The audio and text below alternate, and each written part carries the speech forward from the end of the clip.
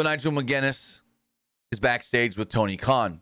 Khan said before AEW was founded, 4 pioneers, the Young Bucks, Cody Rhodes, and Kenny Omega, all put on a show called All In. It was the biggest independent wrestling show of all time.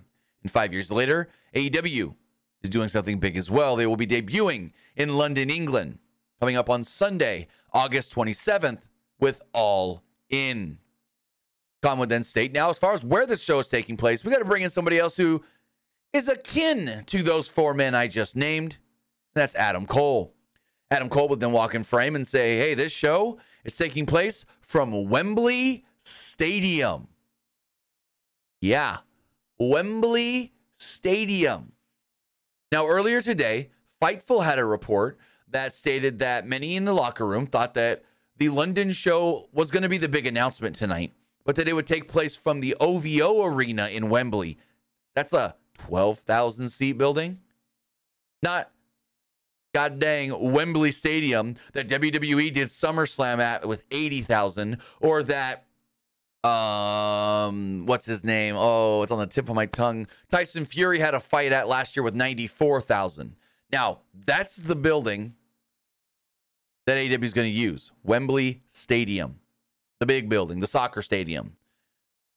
I don't know if they get 70, 80, 90,000. That's going to be hard. Yeah, WWE did it, 80,000. Back in what, 92? But then here's the other question. A, the show is called All In, which is weird because they've never used the, I get it now that I'm thinking of it. They now own the right to the All In name because they own Ring of Honor. Okay.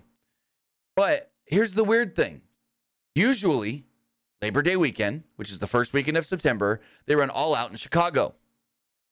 And this Wembley show is essentially the week before that, the 27th, the week before the first week of September. So are we not getting a Chicago Labor Day weekend show this year from AEW?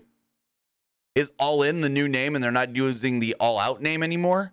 I guess they're just going to use All In instead of All Out from now on. We don't know that for sure. But are they doing Chicago, Labor Day in Chicago? Is that show going to take place or not? Because it'd be weird if they did 2 big shows in a row. So is this the new norm? Or is this just a one-time thing? I don't know. I don't know what the plan is going to be going forward. But it is very interesting to see that they are doing it the week before Labor Day weekend. And that is not in Chicago. It is in London, in Wembley.